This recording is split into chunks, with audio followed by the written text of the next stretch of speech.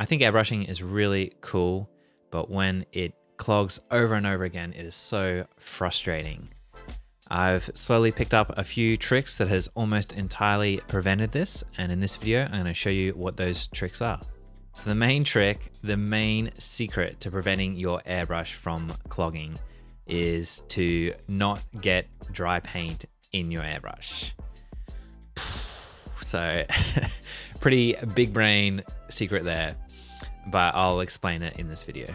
Just have a quick breakdown of some parts of the airbrush. So you've got the cup where the paint goes in, and at the bottom of the cup is a little hole, and the paint flows down in through that hole into the main barrel where the needle is.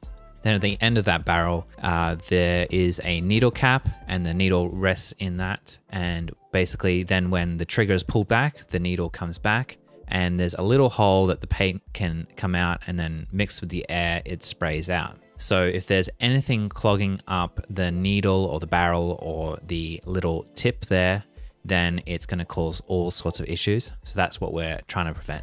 So my first trick that I always do now is I always put my airbrush thinner into my airbrush before the paint. So I use Army Painter airbrush medium, but you could use airbrush thinner or water or whatever you use.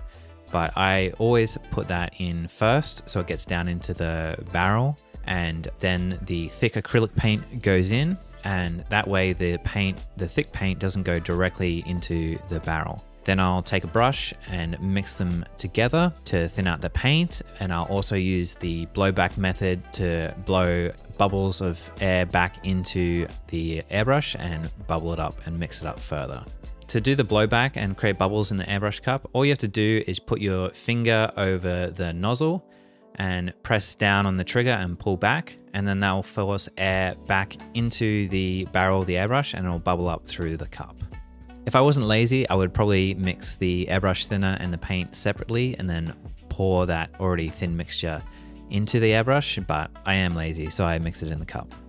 At this point, I just get airbrushing and go for gold. If I'm using a color for a long time, eventually you get dry tip, which is just a little bit of dry paint getting on the end of the needle. So if that happens, all I do is take a brush and brush it off. My next trick is to do with when I'm running out of paint.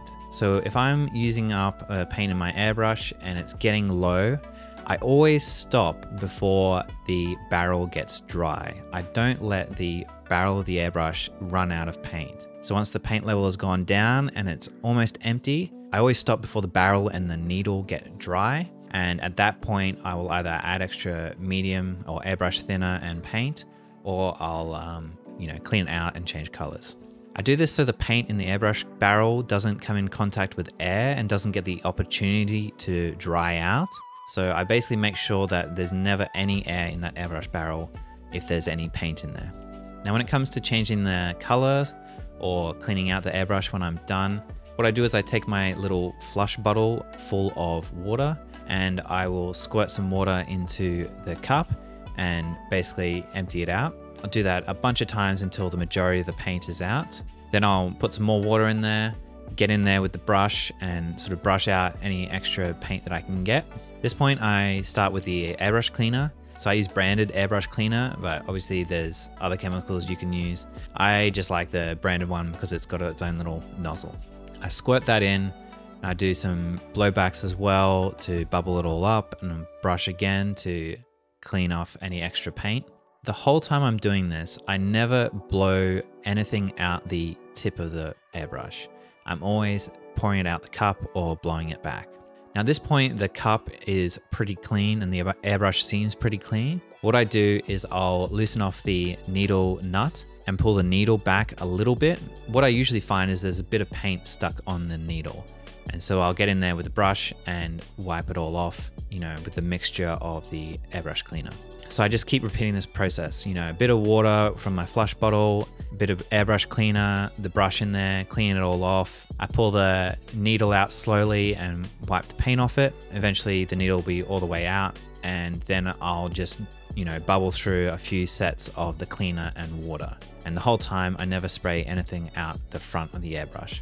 One of the main reasons I don't blow anything out the front of the airbrush is if there's any little dried flecks of paint that get dislodged during cleaning, and I spray it out the front, they could easily clog up the tip. If I always dump it out of the cup and blow back, then there's no chance of that happening during the cleaning process.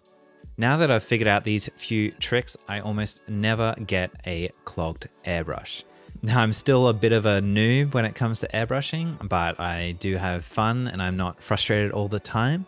If you have any other tricks or tips for me, please let me know in the comments, and I hope you found this video useful. If you have, please give it a thumbs up, and thanks for watching. Cheers.